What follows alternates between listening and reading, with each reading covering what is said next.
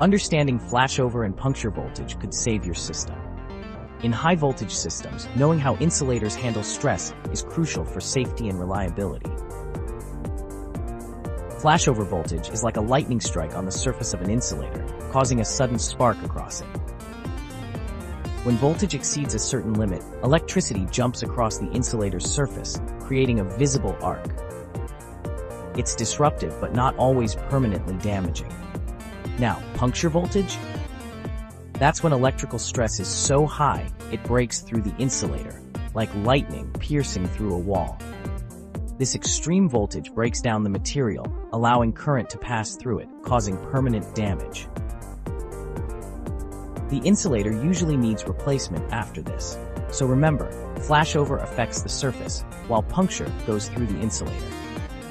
Proper insulation design is key to preventing both.